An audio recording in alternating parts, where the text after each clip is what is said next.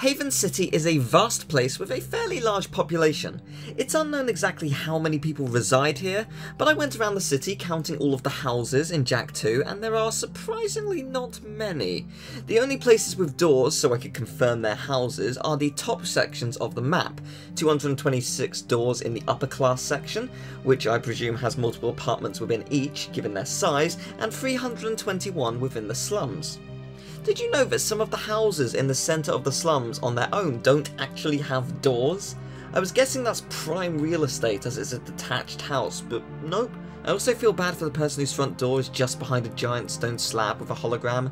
They have almost certainly banged into that when rushing to work in the morning. We know from Daxter that there are hotels sprinkled around the city, one of which is in the industrial sector, but that doesn't exist in Jak 2. We also know, because we have eyes, that there are thousands of people and soldiers roaming constantly, but strangely no children besides young Jak. What's up with that? Actually, it's probably not wanting to run them over or shoot you. Yeah, that makes a lot of sense. Right, so counting this was a total waste of my time. Let's say there are around 100,000 to 250,000 people.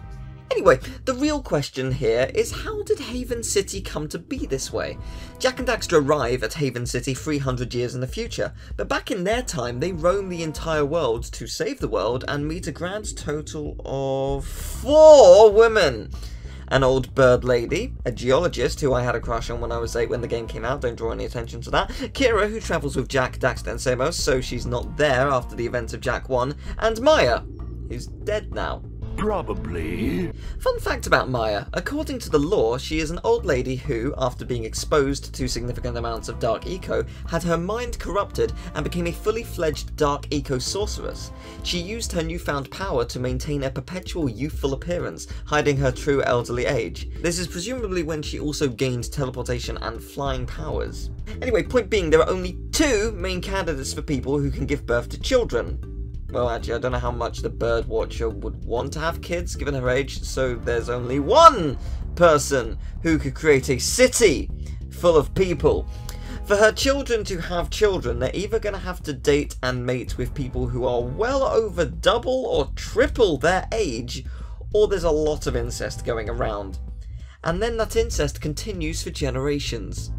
The game, unsurprisingly, doesn't go into what the rules of incest are in this world, so it may not be a taboo and would explain everything.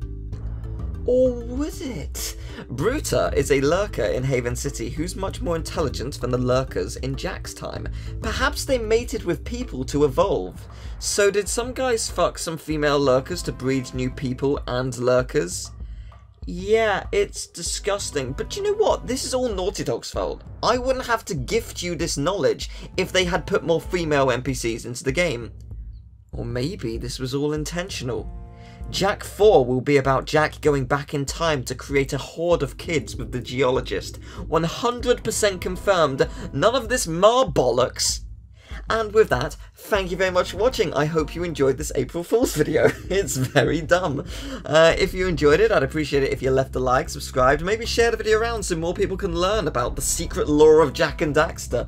I also have a Twitch, a Twitter, and a Patreon if you'd like to support me and the channel. And don't forget to click that notification bell to see what I upload next. Tell me, do you think this is likely? Probably not. What are your thoughts on how Haven City came to be? Would love to know. It's more likely that there's just a large city or area that you don't see in Jak 1. Or... no! Anyway, thanks for watching, bye!